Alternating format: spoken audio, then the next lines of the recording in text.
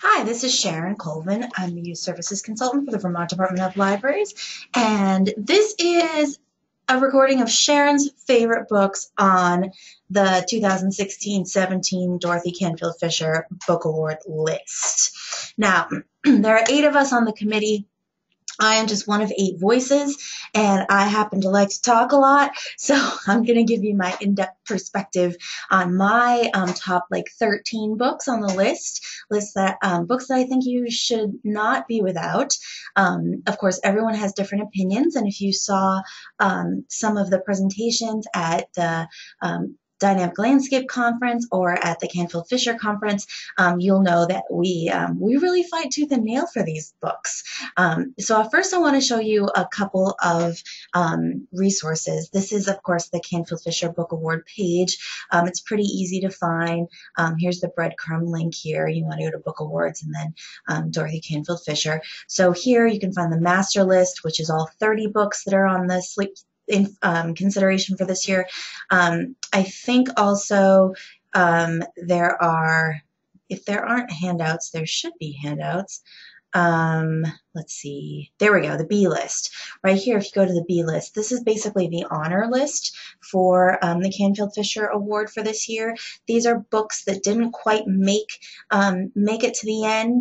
And basically what they did, Hannah, the chair, and some of the other members put together, they actually went through how we chose these books. So this is the order in which we chose these books. And of course, the ones in bold are the ones that made it, and the ones that are not bold, those are the ones that were rejected. And they did a really nice presentation about how those books, why those books didn't make it. So it's a very, very long process, and if you're interested in learning more, definitely contact me or Hannah Peacock. But take a look at some of these that aren't in bold, because these are the ones that we gave really hard consideration to because they were almost on the list. All right, now let's talk about what I think. So I'm going to talk about my top 13, I think, books.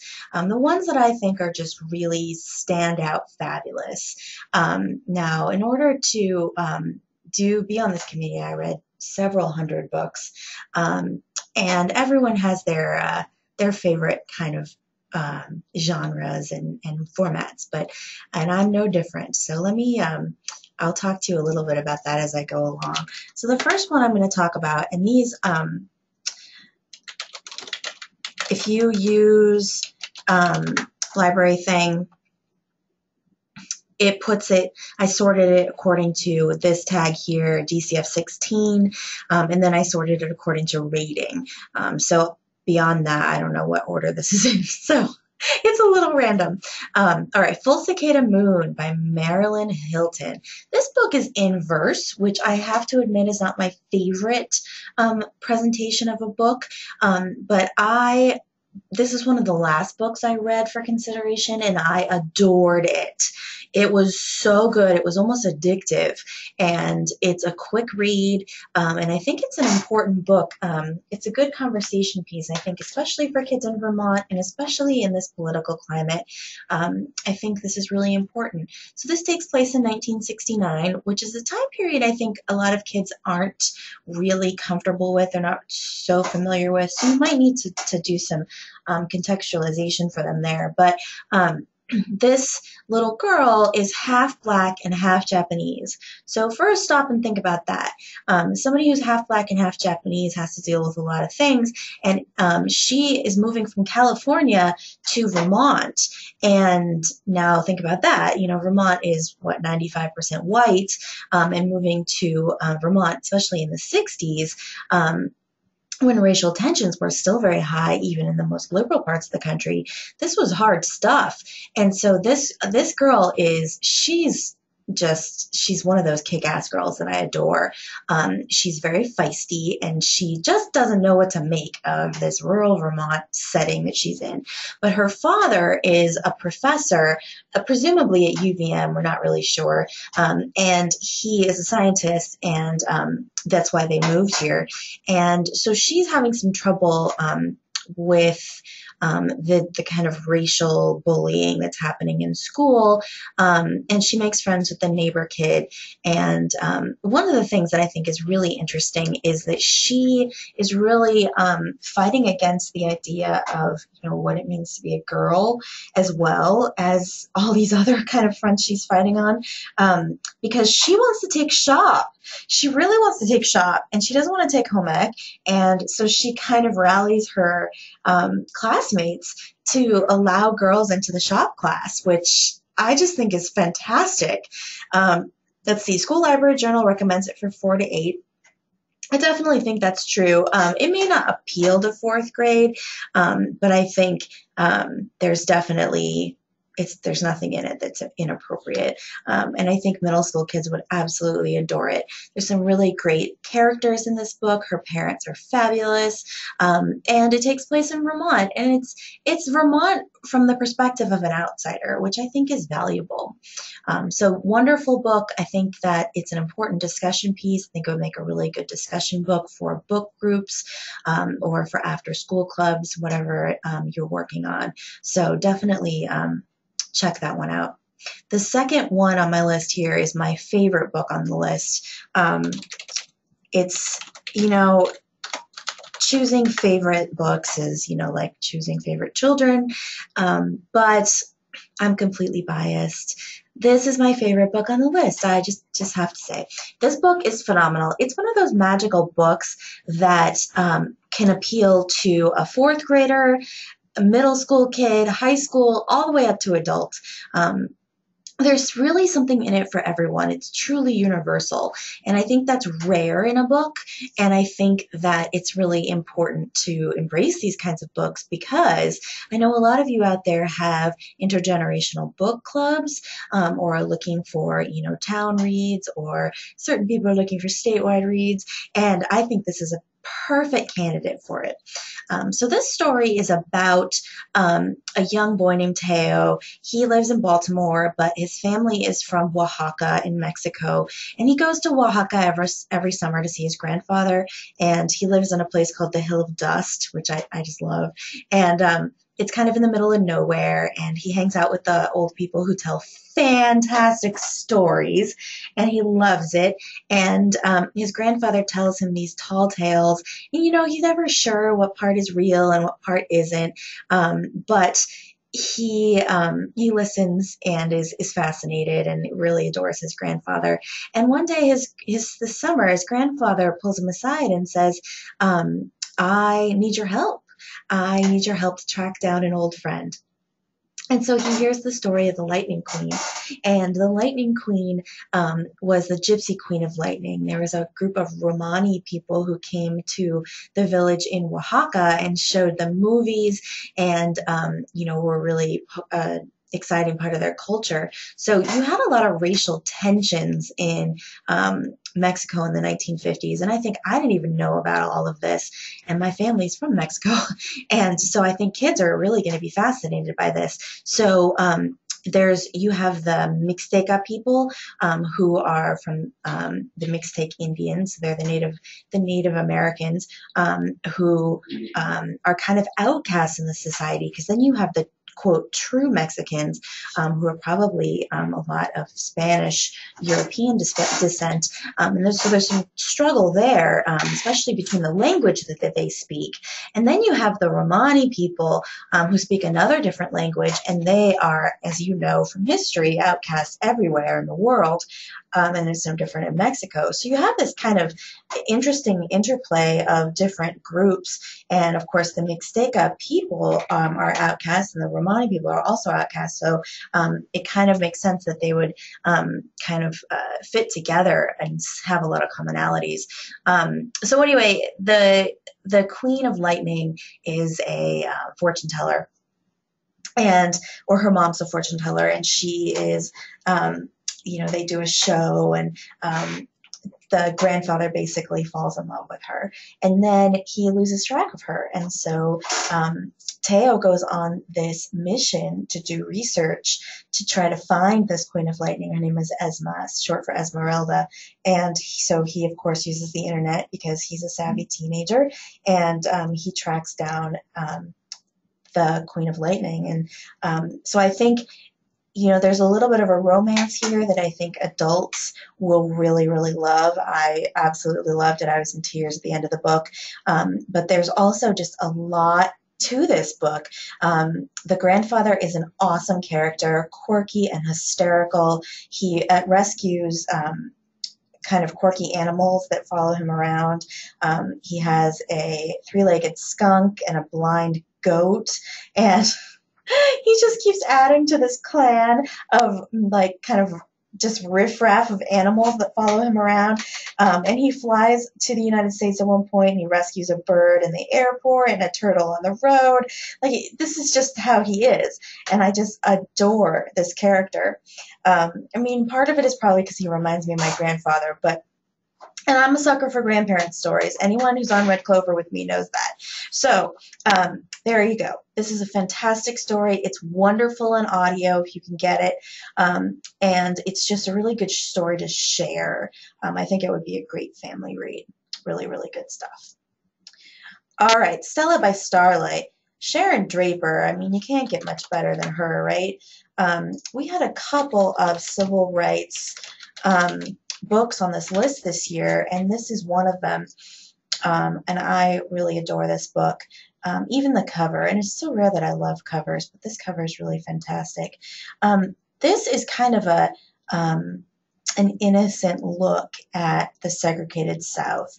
And it's interesting because it takes place in North Carolina, which I think we Northerners tend to think of as part of the North, but really it's not. And so in North Carolina, during this time, there was a lot of segregation and a lot of strife between the white people and the black people. They weren't slaves anymore. It was the Depression, so tensions are high, and supposedly black people were allowed to vote, but they had to go through a lot of hoops, and it was very, very difficult. So Stella is an adorable girl. She's kind of a kick-ass kid, just like the one in the first book. And she is struggling in school. And so she starts doing her homework by starlight and really working on her schoolwork and trying to learn as fast as she can. And as she's sitting on the back stoop one night and trying to study, she sees a fire, and she notices the Klan is in town. And the innocence with which it's presented is kind of heartbreaking, because she sees these men in white sheets on horses, and she recognizes one of the horses, she recognizes one of the men's shoes, and she starts to realize that the people who are under these sheets are people she knows and people she thought liked her and loved her. And so she really, really struggles with this. And so her parents get very worried and start bringing her inside, of course, because they're worried about her safety. At one point, her father tries to go vote, or actually does go vote, and they make this huge deal out of it, and I love it. They, get dressed up, and they all go together, and they go to try to vote, and they have to take a test. And, they don't make the white people take the test. Only the black people have to take this awful test. And she watches this kind of in this wide-eyed innocence. And I think it will really bring home what it was like in the 30s and 40s for people of color in this country. This racism was institutionalized and really, really horrible. So there's a lot of community in this book. It's a lot about, the certain kids go to certain schools and certain kids go to other schools and why, and then kids struggling with who their parents are, and do their parents reflect who they are, and what does that mean? And then, of course, the Klan is just scary. So in the end, there's a big fire, which might be scary for some kids, and the community tries to come out and help. No one dies and no one gets hurt, which is great, but it's still a little bit frightening. Let's see, School Library Journal puts it at 4 to 8. Yeah, I would say that. The Klan is a little frightening for a fourth grader, so use your judgment. But you know, they may not understand what it is. You may have to provide some context here. You know, Depression era books do not usually talk about issues like this, I think, at least not at this age range. So yeah, excellent book. Highly recommend it. All right, here's our second civil rights book, Night on Fire. And this is another one that takes place in the 60s. This one,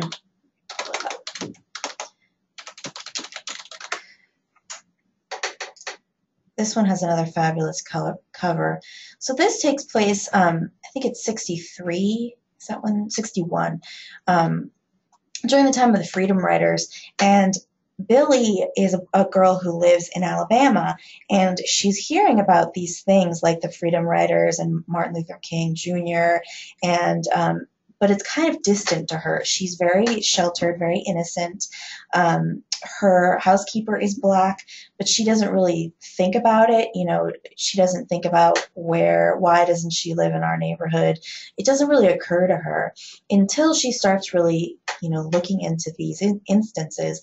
And one of the protests comes to her town. The Freedom Riders come to her town, and some really horrible things happen, and the bus gets turned over and people are hurt.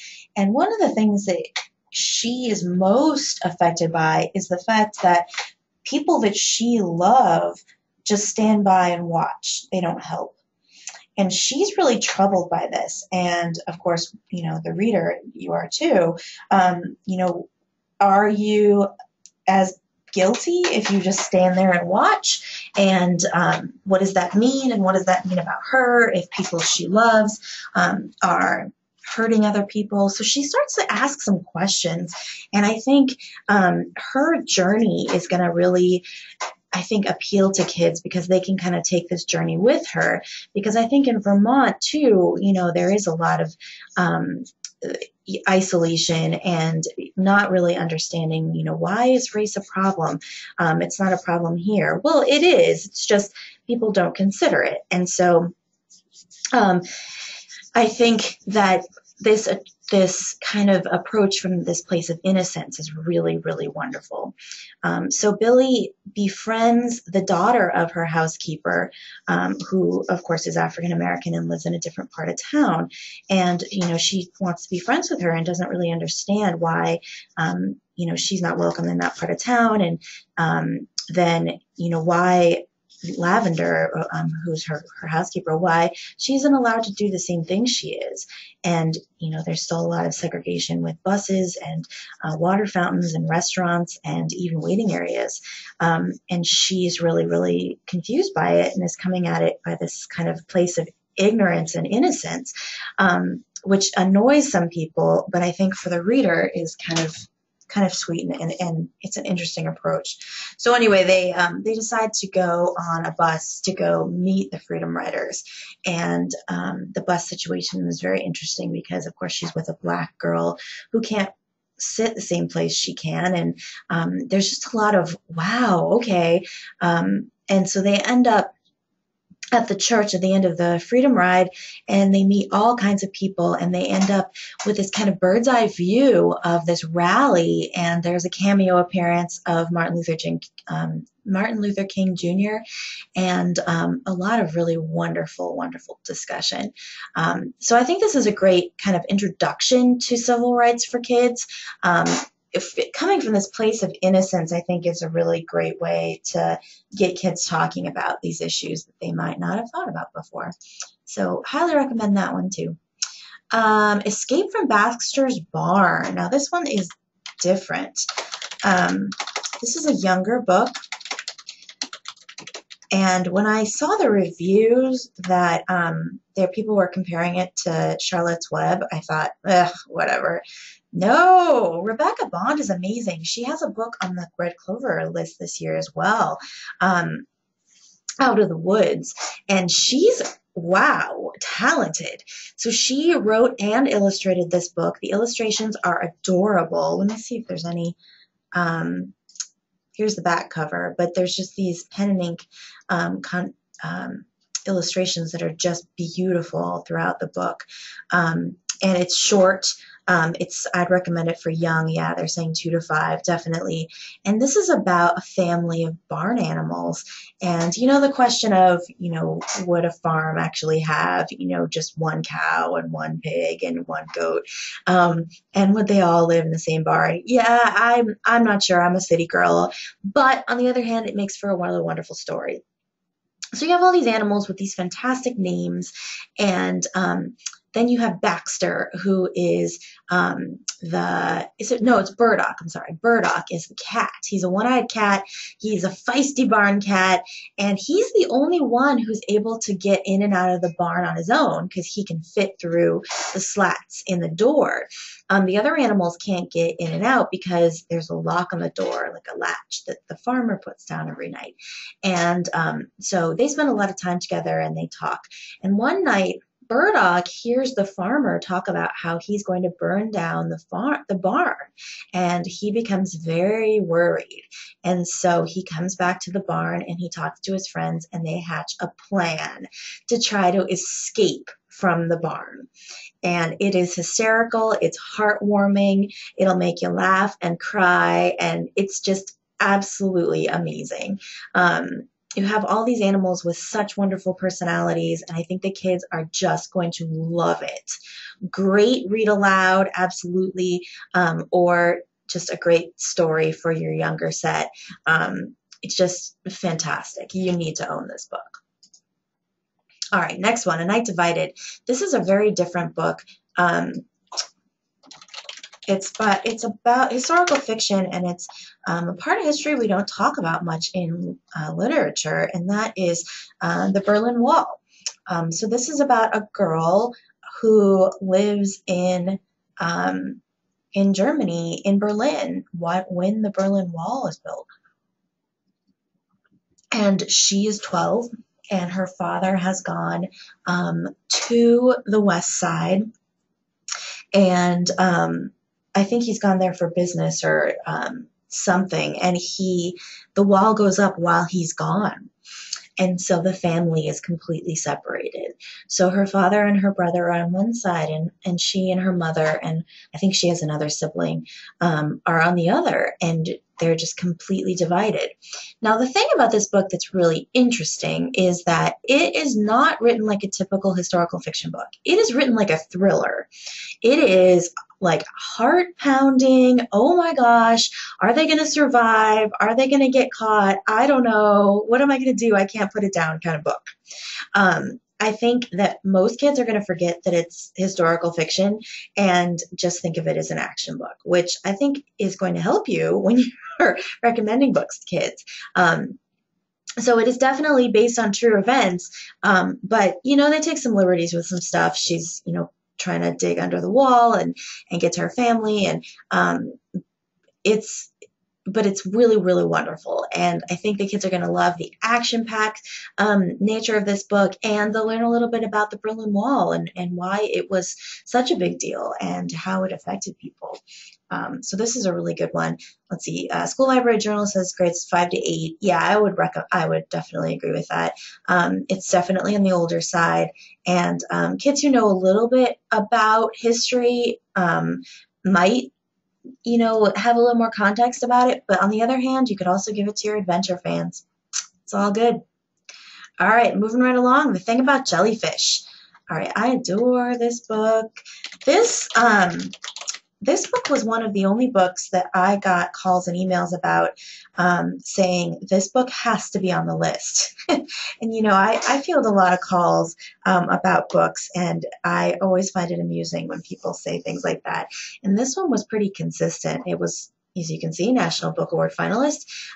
It's an amazing story. So this story is about a girl, Susie, who we think has Asperger's, but it's never actually said or spelled out in the book. But her social limitations definitely point that direction. And she is really struggling with grief. So this is taking place in the fall. The year before, she and her best friend had a falling out. and as girls do at that age, and her best friend just was interested in other things and other people, and they had a spat, and they ended up fighting, and she said some really mean things, and then her best friend, whose name is escaping me at the second, I'm terrible with names, Emily maybe, Franny, that's what it was, Franny. Franny goes on vacation with her family, and she drowns and she dies. And Susie is trying to cope with both the grief of losing her best friend and the guilt of leaving things on bad terms. And she just is not able to understand it, as none of us can understand any of these things. So she retreats into silence. She stops talking. And she really starts to focus on her belief that Franny couldn't have drowned. Franny was a great swimmer. Franny couldn't have drowned. Something else must have happened. And so in order to make sense of things, she starts to research jellyfish. And she becomes so obsessed with them, she does a class project on them. And she starts learning about jellyfish of all kinds all over the world. And one of the ones she becomes obsessed with is the irukandji, I think it's called, jellyfish. It's deadly. And she is convinced that this deadly jellyfish stung her best friend, and that's how she died. And so she even gets as far as to buy a plane ticket and try to go to Australia to meet an expert to try to, get evidence about this. And of course she doesn't go, don't worry. But this kind of mission that she's on is really wonderful. It's heartbreaking, and the parents and the teachers in this book are really wonderful. They don't know how to help her, and in their not helping her, they allow her to do this exploration, which she kind of had to do in order to come to terms with the fact that she lost a really, really good friend. So grief is a tough topic, and there are a lot of books about grief, but this is a really, really good one. It reminds me a lot of Catherine Erskine's book Mockingbird, which I also adored. So this is a really special book. If you have kids who, like reading about grief or who are dealing with grief, this could be a good book. But also kids who maybe are struggling with some social skills or some social issues, or kids who are on the autism spectrum might also enjoy this story and relate to it a little bit. School Library Journal puts it at 4 to 7. I would agree with that. It's probably not going to be a huge attractor to your 7th and 8th graders. It's probably a little bit younger, but wonderful all around. All right, George. Now, if you've talked to me lately, I've been on a soapbox about George for a while. Here it is. This is a fantastic book. This is an important book, and I really fought for this book to be on the list. This book is a young book. It's recommended probably for, I would say 3rd to 5th grade. I'm saying 4 to 6, so yeah, young. And this is about a 4th grader, and this is about a 4th grader named George.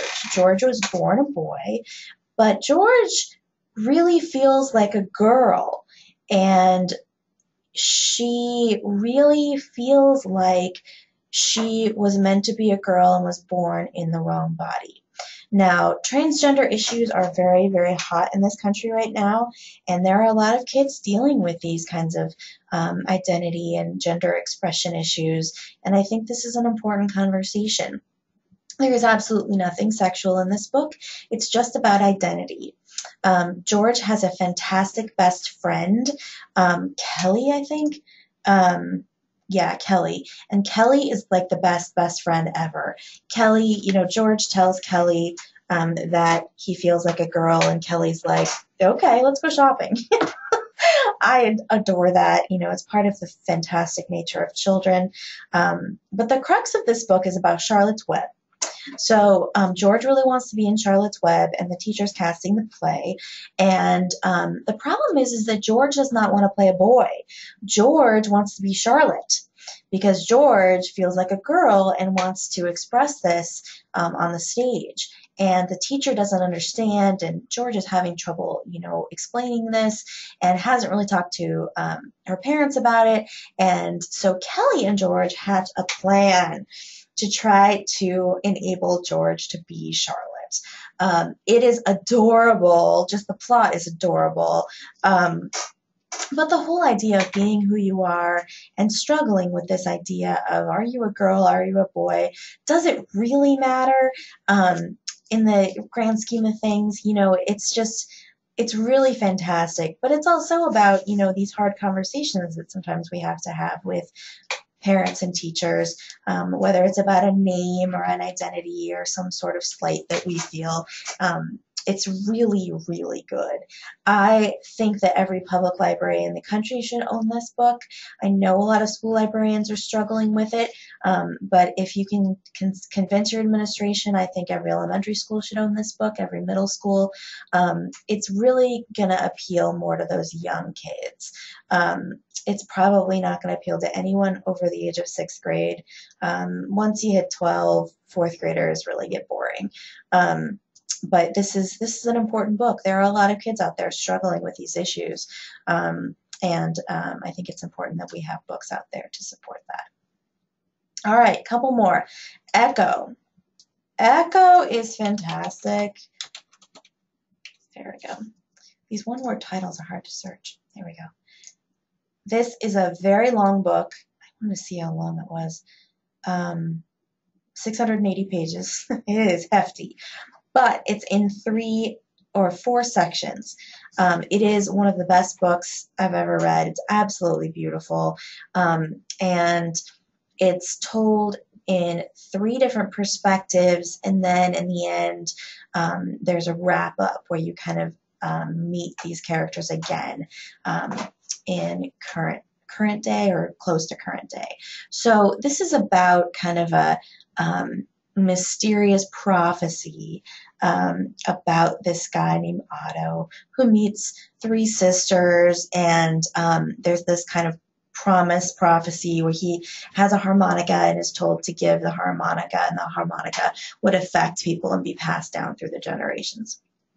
So this is basically follows the harmonica through time and how it affects these different kids. So you have Friedrich, who's in Nazi Germany, Mike, who is an orphan in Pennsylvania, is the only thing he owns that's of value, and then you have Ivy in California, and I think, if I remember correctly, Ivy it's World War II, and I think, I could be wrong, but I think she might be Japanese during World War II.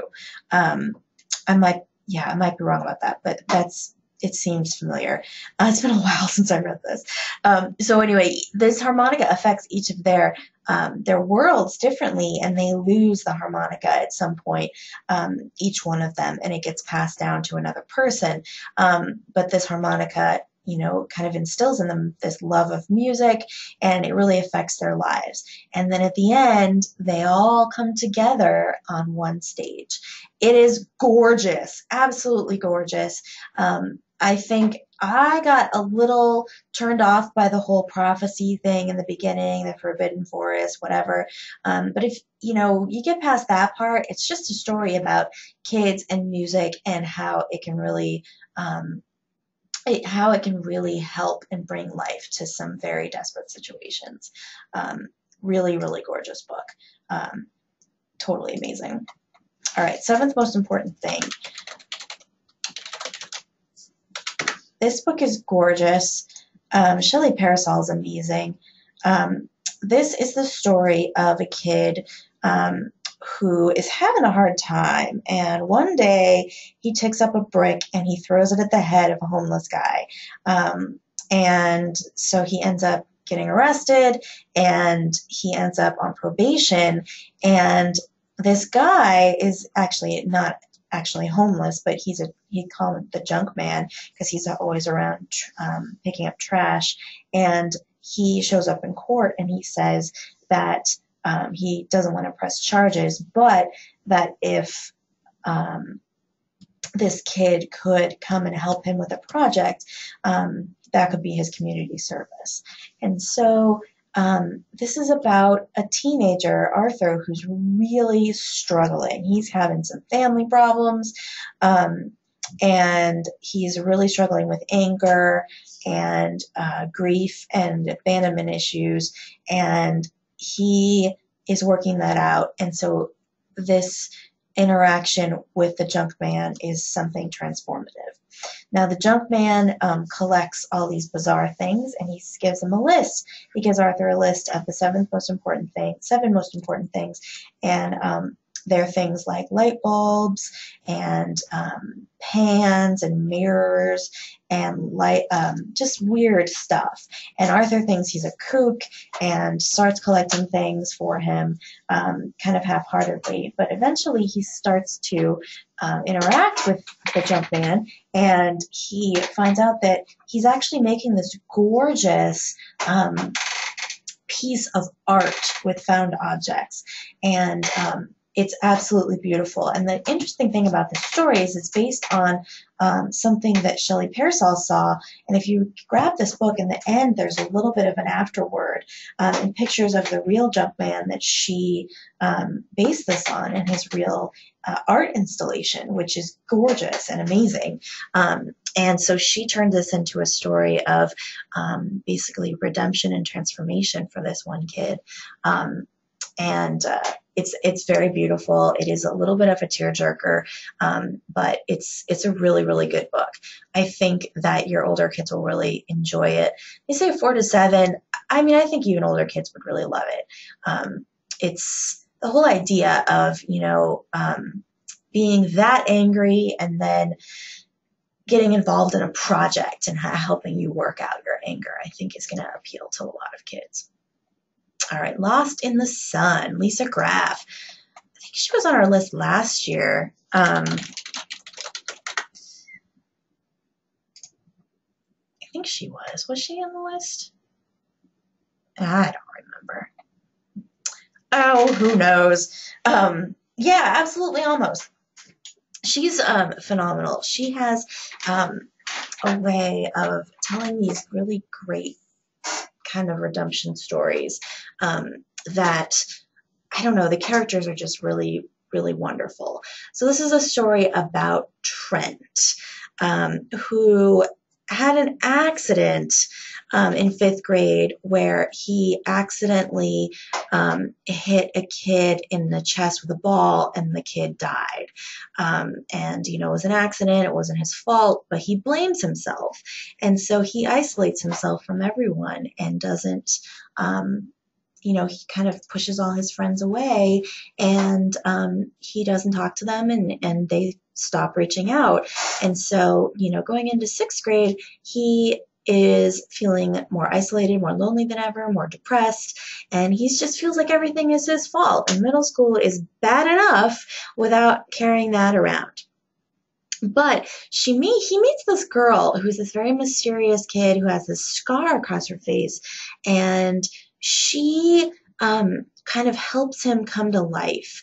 And she's mysterious, and she has a scar, but she doesn't want to talk about it. She makes up these fantastical stories about why she has it, and she doesn't let it bog her down.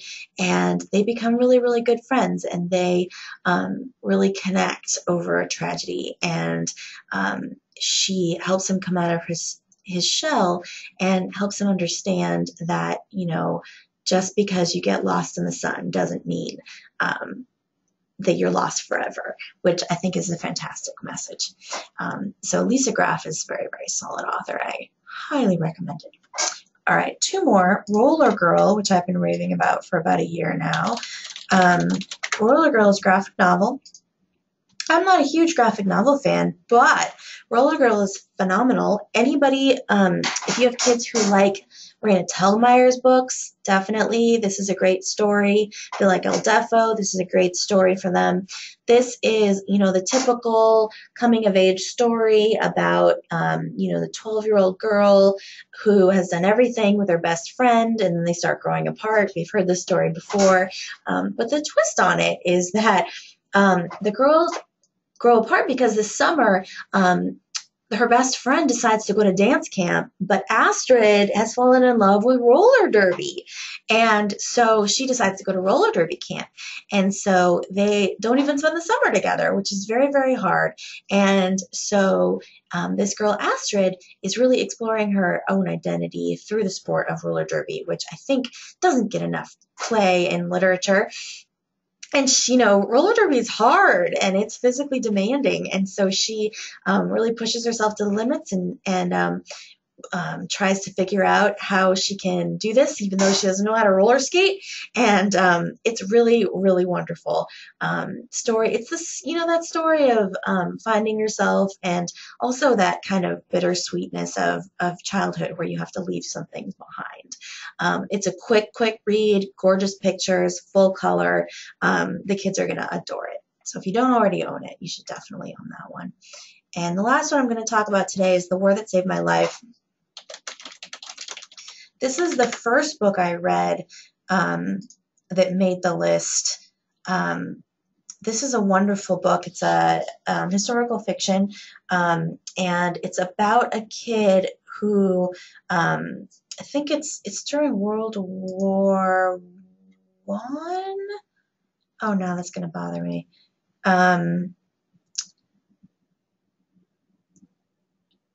Yeah, it's got to be World War II. World War II. So she lives in London, and she's never left her house because she has a deformed leg, and her mother is one of the cruelest mothers in literature, and she's ashamed of her, so she won't let her out of the house. And so she never leaves. And so there is this movement, and this has been in literature before, where they shipped kids out of London at some point because they were afraid of the Blitzkrieg, the German bombings. And so they shipped a lot of children away, and they send her brother Jamie away because Jamie is beloved, and she kind of she stows away and tags along, and she starts a new life with her brother. And she starts to do things that she didn't even know she could do because she'd been locked in her room and had not been allowed to interact with people her whole life, which is pretty incredible. So it is definitely an abuse story, but it's also it's this historical fiction story of what it's like during wartime and moving to a new place, and then starting over. And it's kind of like that, classic rags to riches adoption story where suddenly she gets to start over with a new family, which is really wonderful. It is definitely hard in parts, especially the abuse. I think it's harder for us as adults and caretakers than it is for the kids. School library journals recommending it from 4 to 6. I definitely think that's true. It could go a little older even, and it's just really, really wonderful. And if you have kids who are interested in World War II, this could be interesting. Kids who like stories about, the triumph, overcoming adversity, this could be a great book as well. All right, you're welcome to look at the rest of my list if you want. You can see the other books and how I rated them. There's a lot of really wonderful books on this list. Some I liked better than others, but that's just kind of how it goes, right? I did want to point out a couple of resources for you on our website. Now, my assistant, Jennifer Johnson, is redesigning the website, so things might move around a little bit, but hopefully it'll get better for you. Right here, you can get to the discussion sets that are available for the Canfield Fisher Award. We also have the same thing for GMBA, and it shows you how many copies of each book we have. And these are all borrowable from the ILL department. So if you give us a call and talk to ILL, they'd be happy to put these on reserve for you. And we have more coming in the next couple of weeks. So I know I just ordered a bunch of copies of George, and then a bunch of copies of Lightning Queen, and Princess X. So those will be coming in shortly. So definitely put those on reserve. So that's about all I have for you today. I'll be making some short videos over the next couple of weeks as I wrap up my tenure here. But you can always contact Jennifer, and here's the contact information for interlibrary loan. And happy reading, everybody.